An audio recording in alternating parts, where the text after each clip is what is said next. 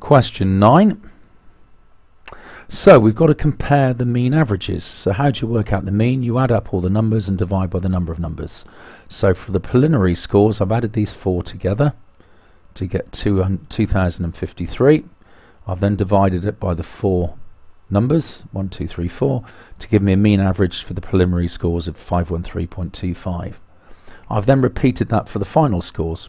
So I've added them all up, divided by 4 to get 516.375.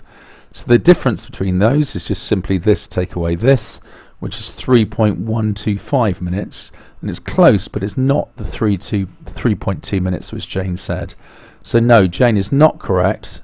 The difference between the mean averages is not 3.2, it is in fact 3.125 minutes.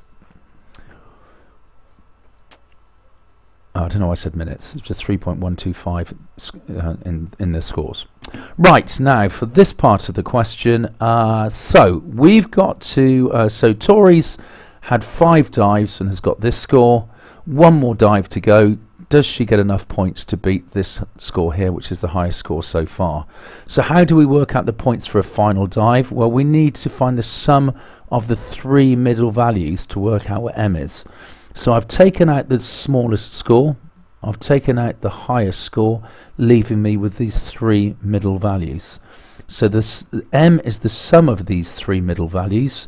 So when you add these 3 together, you get 22.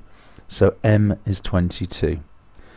Now D is the difficulty tariff, and we're told that that's 3.4. And then we're told the total number of points scored for each dive. You just do M times D. So that's 22 times my 3.4, giving me a score for Tori's final dive of 74.8. Now, is that enough for her to win it? Let's have a look. Going into the final dive, she had 428.9. Add on the score from the final dive of 74.8, and she finishes on 503.7 points. The highest score so far had been 501.7. So good news, Tori did win the competition, as the 503.7 is higher than the 501.7, which was the highest score from her competitors.